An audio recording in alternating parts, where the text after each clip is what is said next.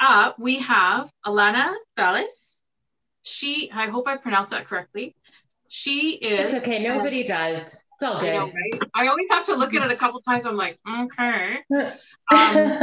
Alana is an entrepreneur, business owner, mother, dog mama of some real cute pups, crazy Seahawks fan. Her one dog is named Seahawk. A live music lover, passionista, and a nerd. I have to say self-identified. I'm not calling her a nerd. Most of all, she is what she never thought she would be. She is a teacher, not of kids, but of grown-ups, and often teaching those that come from culturally diverse and varied socioeconomic backgrounds. Full disclosure though, Alana really, really wanted to be Oprah. She wanted to be Oprah. She wanted to have a Gail or the Prime Minister. And you know what? To be honest, what I know of Alana, she'd do a dang good job of those jobs. With her talk today, The Road Less Traveled, here is Alana. Karen, thank you so much for including me in this amazing and inspiring event. Honestly, I'm thrilled to have the opportunity to connect with each and every one of you. The stories that I've heard so far have brought me to tears a couple of times. So thank you all for just being open to listen to my story. And I'm just really grateful. I know that we all have so much in common, including resilience, strength, passion, and most of all, determination.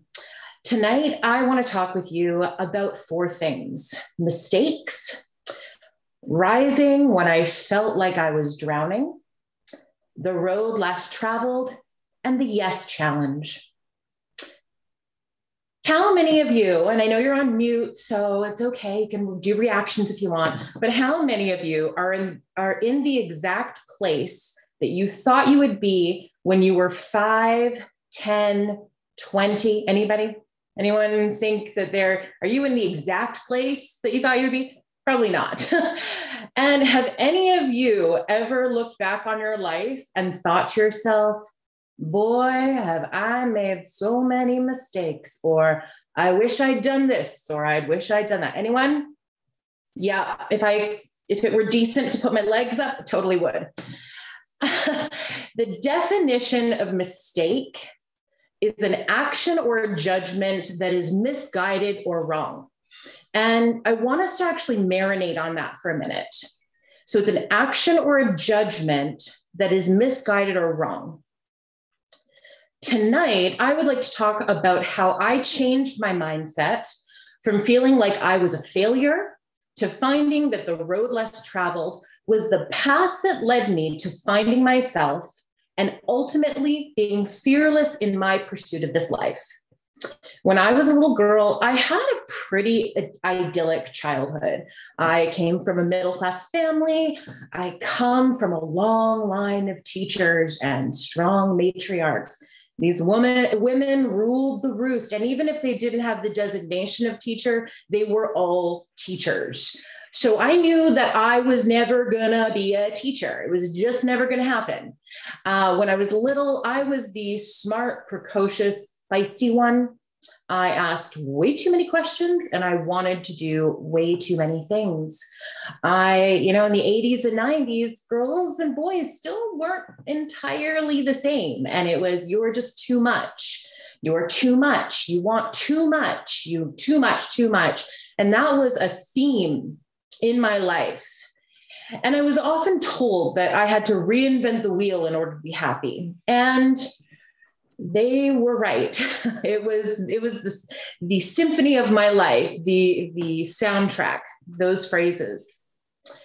I was the overachiever in school. I aspired to do something that would help shape, influence, grow, and more importantly, inspire others. So Karen's right. I wanted to be Prime Minister or Oprah in the 80s, not necessarily now Oprah, but definitely 80s Oprah. You get a car, you get a car, you get a car, you get a car, you get a car. Or 90s, I guess, because the 90s were the best decade. Anyways, after being accepted into UBC after high school, in my second year at the naive age of 19, something happened for me, not to me, for me, that changed my life. I was pregnant. Everything stopped. Everything changed, and nothing was ever going to be the same again. Many people probably for sure whispered that I'd made a mistake, that I'd ruined my life, but I didn't think of it that way at all. Was it my plan? Hell no. But was it my path? Hell yes. Rising when I was drowning.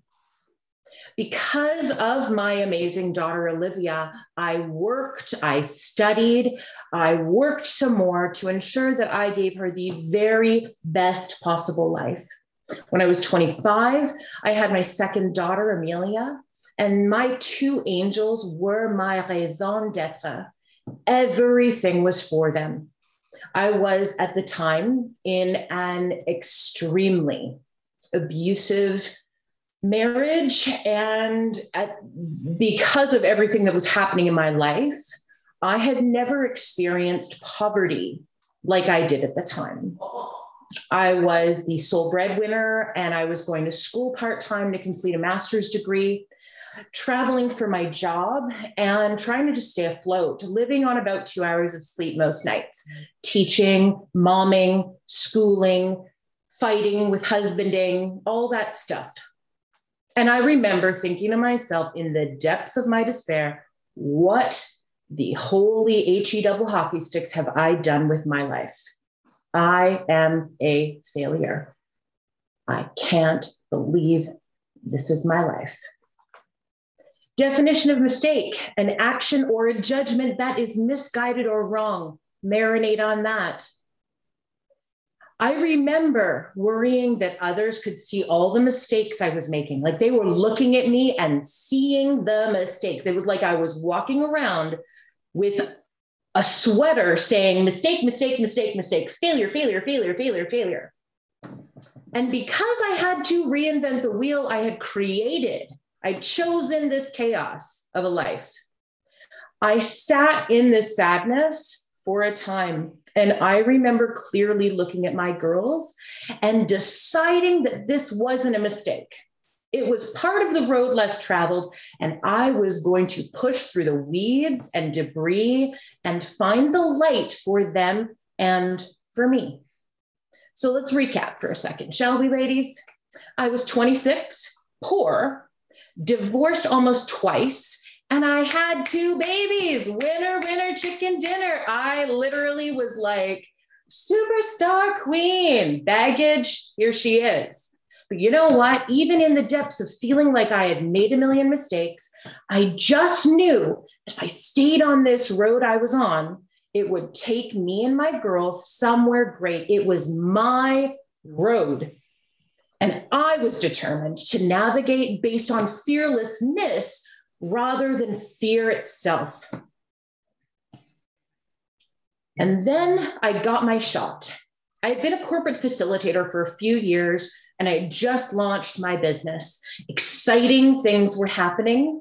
I was a finalist for the Surrey Board of Trade Businesswomen of the Year, and almost immediately clients came in. I was starting to see the flowers along my road.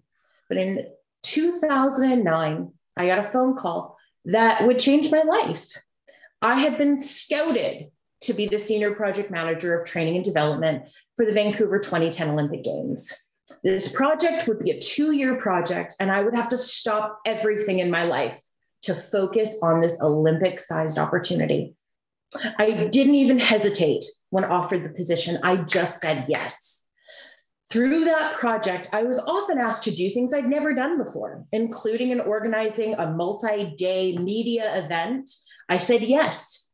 I said yes to opportunities every single day. Without thinking about whether or not I would fail, I just said yes. I said yes to being the senior project manager of training for the G8, G20 in Toronto, and many exciting and once-in-a-lifetime events.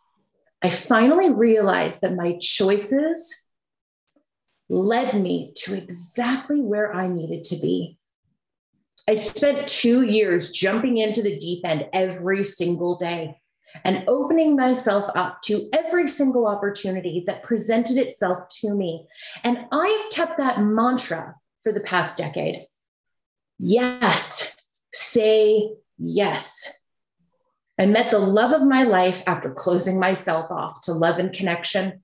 And I've tried to instill the yes mantra in my angels' lives by seizing every opportunity, like tonight, that presents itself and looking at our choices as miles or kilometers on our road less traveled. Because I say yes, I've built a business that has a course catalog of over 90 programs and courses. Because I said yes, we license our curriculum to colleges and universities across Western Canada. Because I said yes, we have a division dedicated to creating high quality, specifically crafted education for Indigenous learners. Because I said yes, I work with executives, people with trauma, nonprofits, and Fortune 500 companies. Because I said yes, we built an online corporate university in order to pivot through COVID. Because I said yes, I have 2 incredible daughters. Because I said yes, I'm here with you tonight. So my challenge for all of you, you're brilliant, amazing, strong, caring, thoughtful, self-aware women. My challenge is to say yes for 1 month. Say yes when your gut tells you to. Say yes to opportunities. Lunch with strangers. Zoom lunches count too. Say yes for a month and know that you can never make a mistake because your choices are creating your road less traveled that will be paved with happiness, authenticity, and joy. Your superpower or your story is your superpower. And because it is yours, it can never be a mistake. I have a confession to make. I haven't made mistakes. I've followed my untamed heart. I loved hard, and I've worked even harder. I have made choices that many advised against. I've persisted, picked myself up, dusted myself off, and I said, yes, I put myself out there. I have been hurt. I've found love. I did not fail. I found myself on this road less traveled. And I leave you with this from The Road Not Taken by Robert Frost. I shall be telling this with a sigh. Some were ages and ages hence. 2 roads diverged in a wood, and I took the one less traveled by. And that has made all the difference. Thank you for listening.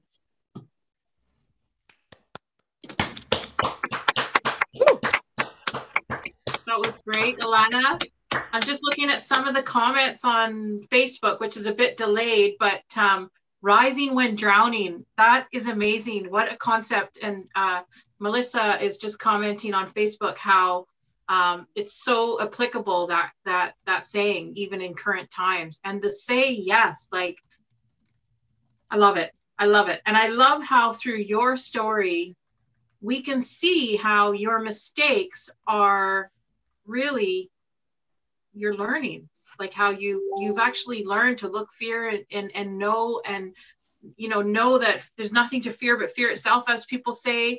Be curious about what's on the other side of fear and try to forge through. And it takes a village, and you got to look at the people around you and who is there to support you as you're going through those tough times. And I'm for one proud of you. I'm sure a lot of people connect with your story and some of your struggles and some of the things that you've gone through. And I really hope that they reach out to you as well if they want to chat. So thank you so much, Alana. That was wonderful.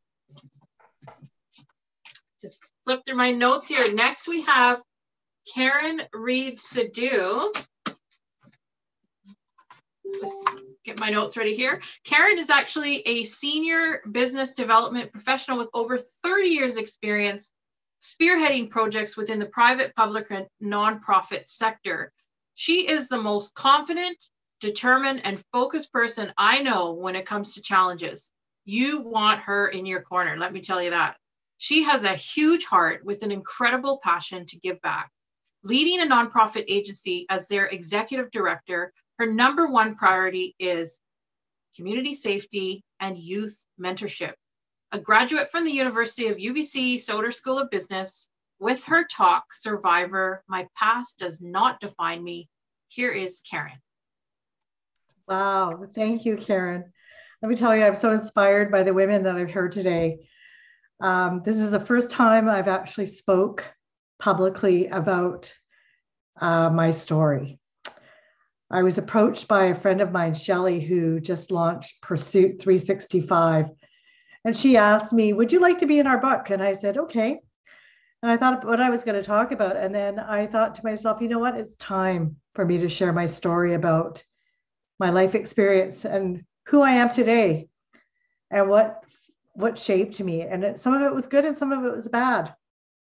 But when I was 9 years old, I'll never forget, I was at my grandmother's farm in Cornwall, Ontario, and I had a fever and I was not feeling great. So my family went out to go pick apples because she had an apple orchard. She had 99 acres. And I was lying in bed and all of a sudden my uncle decided to join me. And at that time, I was 9. I was naive. I looked at the world through, unicorns and rainbows. And I was just really innocent. Well, he stole that from me that night. He stole that from me and it distorted my life at that moment. I didn't know how to live through that. I felt confused, the guilt, the shame. He told me not to tell anybody, and I listened to him. When I was 13 years old, I was babysitting for my dad's friend, and he had 2 little boys. And I remember I fell asleep on the couch, and again, another man decided to try and take advantage of me, and he succeeded. I didn't know what to do. I got dressed after and I ran home, and my dad asked what was wrong. Until I was 16 years old, I told my dad at that point what had happened. He wanted to kill my uncle. He wanted to kill his friend. But I said, don't. But what happened when you go through something like that in your life, it distorts things in a way that you never really understand until you finally seek help. I chose partners with vulnerability. I was really vulnerable. I didn't have the self-esteem at that point. It's funny, people today say I don't believe that, but it's true. I didn't have any self-esteem at the time. And I met my ex-partner and he put me through some serious abuse. I was in the hospital twice. I ended up in a transition home with my 2-year-old son. And then I finally had shame and guilt and everything else thrown at me from his family, who grew up in the West Side in Kerrisdale. They were an affluent family. And I remember his mother vividly saying to me, you got the East involved now, because I phoned my father. I phoned my father because I was sitting in a park with a bottle of wine and a bottle of pills. And I was going to kill myself that night. But my dad's voice went off in my head. My dad was an Army drill sergeant, but I was his princess. So he said to me, call me. This voice went off. So I called him and I told him what had happened. And he said, I'm coming out. He came out. He helped me get settled. I left. I went to get help. I broke the pattern by seeking help. And I know so many women in my life, after telling my story to them, they said, I'm living a mirror image of you because I went through the same thing, whether it was their grandfather, uncle, brother, father, boyfriend of the mother. It could have been anybody in their family, but they shared it.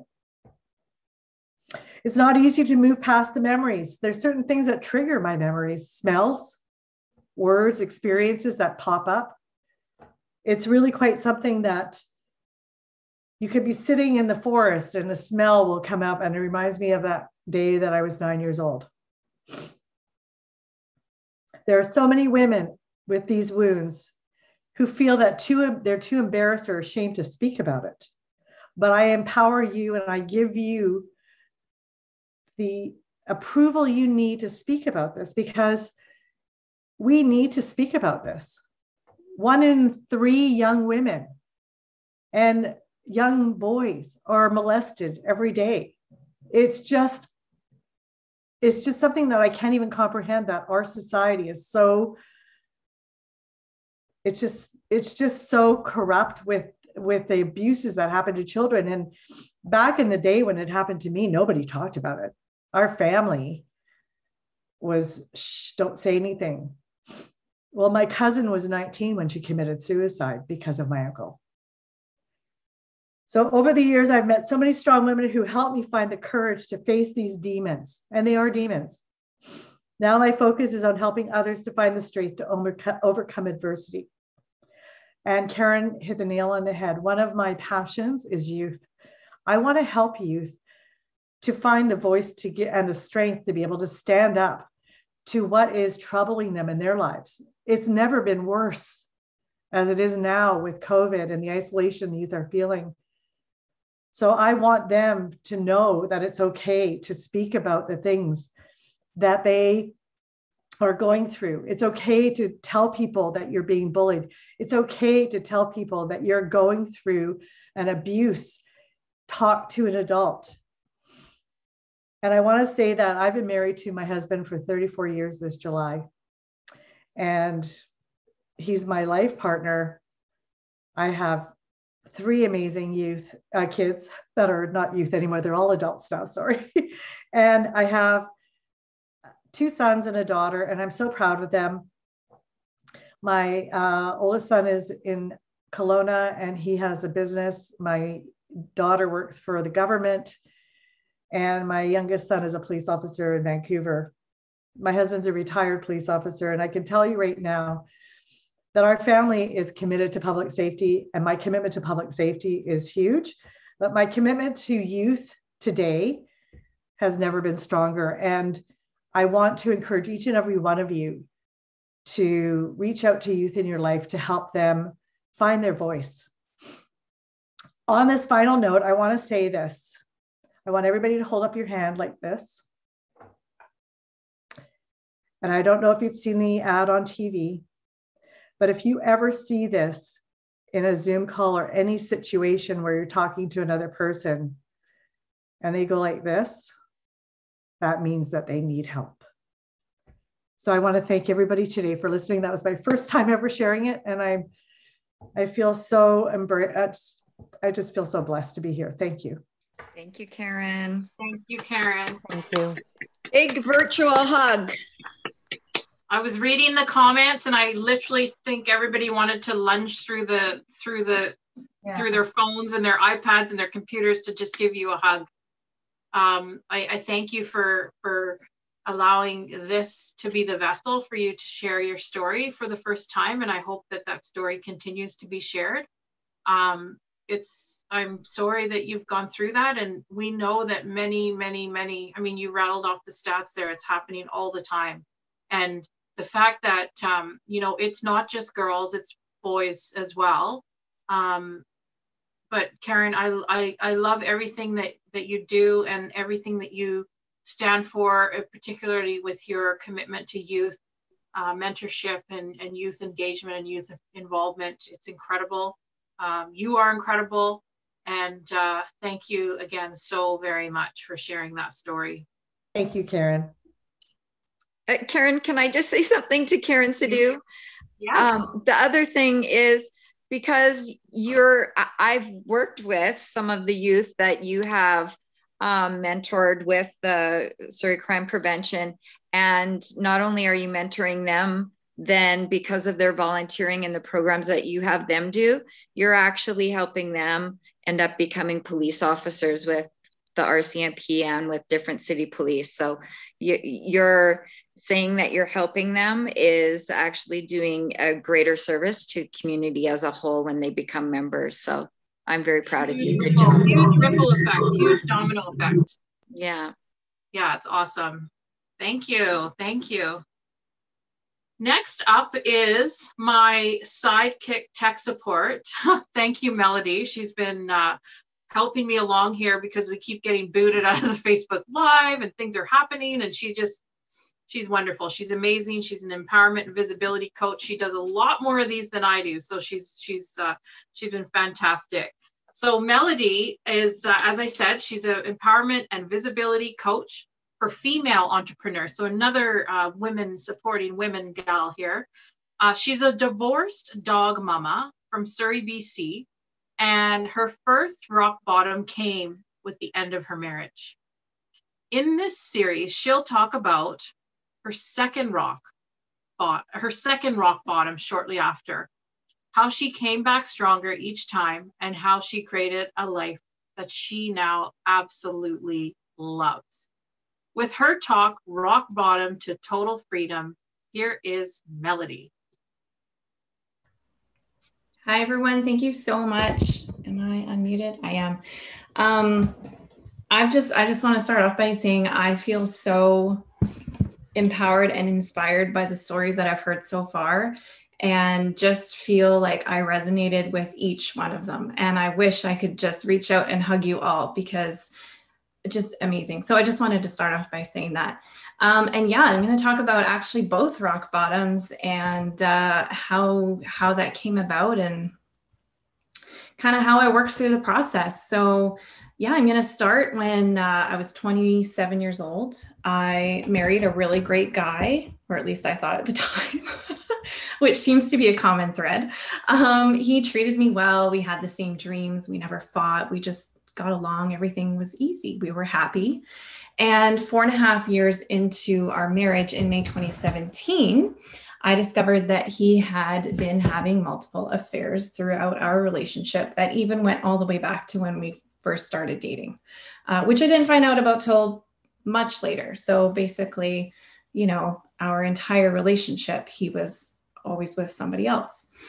And I found out that his latest affair was with a teacher that he worked with. And in one morning, my entire world was turned upside down. Everything that I knew was all backwards. I was in so much shock that I could not fully function for at least a week.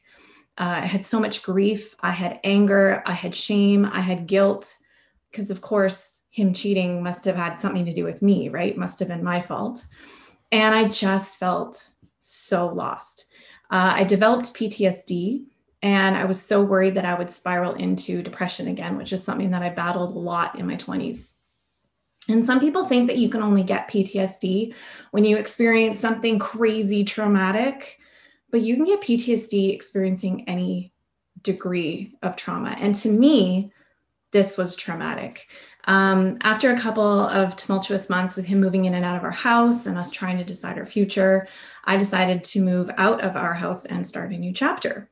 Problem was, I had no idea what that was going to look like, and I had no idea where to start. I felt like I had hit rock bottom, like 32, 33, can't remember how old I was, and I was starting over. So much of who I was connected to him. Like I had lost who I was in that relationship, and essentially I had to recreate me. And in the first 6 months of being newly single, I dipped my toe in. I started to learn how to love myself. I started to do things just for me. So I started dating right away, which was a nightmare, but I did it because I needed to know that I was still attractive, that, you know, there wasn't something wrong with me, that, you know, I was going to be okay. I bought a paddleboard, I bought a new townhome, which I'm in right now. I spent a lot of time with friends and family and in places that I loved. So I went to the beach a lot. I reached out to friends and families and counselors for help because I knew that I needed to build a tribe to help me through this extremely difficult time. And being alone was a bit hard at this point. Okay, that was a lie. It was really, really hard. And I had not done it in a really long time. I had been with him for the better part of a decade. So super hard, especially since I had my ex messaging me in the middle of the night all the time, telling me that he wanted me back, that I was his princess, that he'd never stop loving me. And of course, he was still with we'll call her the mistress because that's the nicest name I can think of. And so I would wake up in the morning and these messages would have my head spinning, like one text from him and I'd be a mess for days, just days.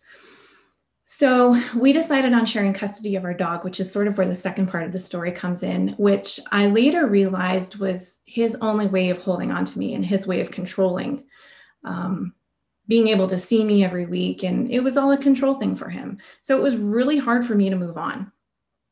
And later that year, I developed a new issue with a chronic ear problem that I have, and I had to take some time off work. I was lying in bed, waiting for my upcoming surgery.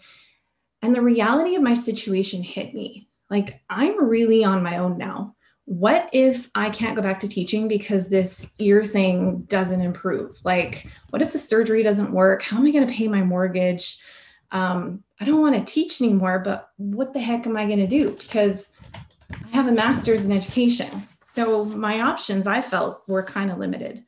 And I didn't have a significant other to rely on like I did before.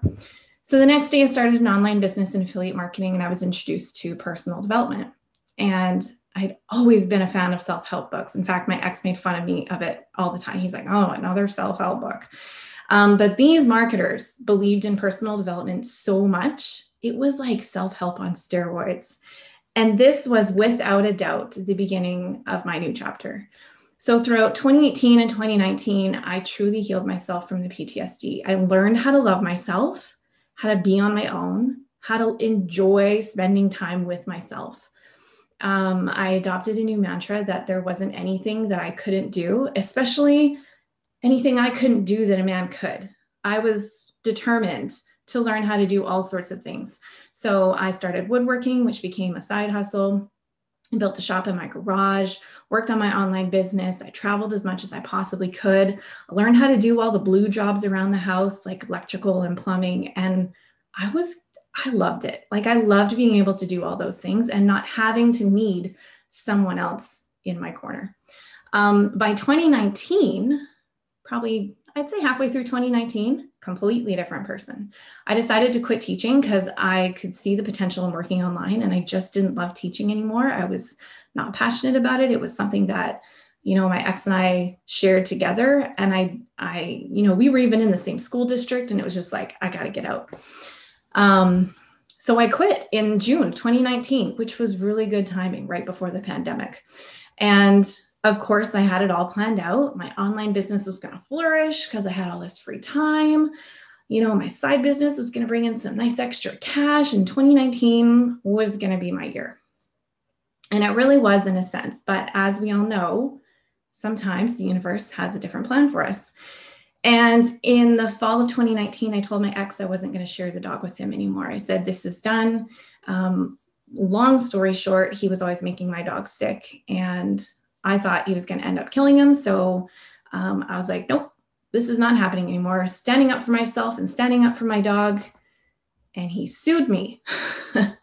So in the winter of 2019, a few months after I stopped receiving paychecks from the school district, I realized I was sinking very quickly financially. I spent a lot of time working on my businesses, but that money was just not coming in. So now I had to pay for a lawyer and for court. And a few friends and family members asked me, why didn't just give him the dog? Or why didn't just keep sharing? Can't be that bad, they said. Like, it's just a dog. So I can't see all of you, but let me know in the comments, like, any fur mamas out there, right? Karen knows what I'm talking about. Any fur mamas without human children? So my dog is my child. My ex and I tried for a couple years to conceive, and we couldn't. So my dog became my entire world, like everything. And now, after having affairs for our entire relationship, after turning my life upside down, he now, after all that I had done for him, he now wanted to take my dog away from me, like take my only child away from me. I was not going to let him do that. That was not going to happen. And besides that, like, my dog is my whole life. How would I even make it a day without him? So in order to start help paying for things, I started to sell everything in my house I possibly could. I'm telling you, everything. I sold my bedroom furniture. I slept on a mattress on the floor for months. Actually, I'm still sleeping on a mattress on the floor. I sold some of my tools. I sold my paddleboard that I love so much. I sold whatever I could get my hands on. I got a job serving in a restaurant working for $12 an hour. And I started tutoring on the online because the pandemic had just hit. And I tried to get back into teaching, but the universe sent me a very clear message that that was not going to happen. And that was not in my path. And so like Karen, I listened to my gut. And in 2020, in February, I found myself hitting rock bottom for the second time now in 3 years. But this time it was a lot harder because I had to make the choices on my own. In the first situation, my husband kind of made those choices for me, right? Then the universe gave us a pandemic. So lost my job at the restaurant, definitely didn't want to teach now. And I even put my house up for sale and considered seriously living in a tiny home or a trailer park or whatever, just to make ends meet, just to be able to keep my dog, because as long as I had my dog, I'd be happy. So throughout this entire time, even though the future was super unclear and I felt I was slowly losing my grip on control, like over my life, I knew that my second comeback was going to be even more epic than the first. And I told everyone that. So in March, I gave up my online business. I realized that I truly, truly missed helping people, and I didn't love selling someone else's products day in and day out. I thought I could help people through difficult times and help them the way that I helped myself get through rock bottom. And I'd heard of coaching, I'd hired coaches before, and I thought, you know what, I could see myself doing that. Because even though I was alone, even though dating sucks in your 30s, you guys, it sucks, okay? Online dating, I don't recommend it. And even though I left my teaching career and I was making $0, I was still happier than I have ever been in my entire life. And I knew that I could help women be happy too. So started my coaching business in April 2020, becoming, a business and personal development coach. And the legal stuff with my dog was wrapping up. I paid $25,000 to keep my dog. But essentially, it was to get my ex-husband to leave me alone so I could move on with my life. And you might think, okay, this crazy dog lady paid a lot of money for her dog, but it was, to me, essential. It had to happen. And it gave me that peace of mind because he can't contact me anymore. I no longer wake up with messages in the morning from him. And this last year has flown by. I've put everything into my business, grew it from the ground up. I ended up not having to sell my house. I didn't have to go back to the restaurant. I could say no to that. And I definitely didn't have to go back to teaching. And I get to help other female entrepreneurs every single day. So now I have a purpose again. So have the last 2 years been an emotional and financial roller coaster? Absolutely. But in that chaos, I was able to create a life that I really loved. And you can too. The key is to create a vision of what you want in your life. And you need to be specific as possible and visualize that life on the daily. Never let it out of your sight. Stay true to your dreams and your goals for the future. And you have to be resilient. If something happens to throw you off course, you got to find your way back or pivot if you have to. So find that tribe of women also who are going to have your back and support you on those days when you just can't do it. And they've got you. Life is too short to be unhappy. Whatever brings you joy, go and do those things. Like I said, the last couple of years have been crazy, crazy hard, but I've never been happier. Thank you guys for listening.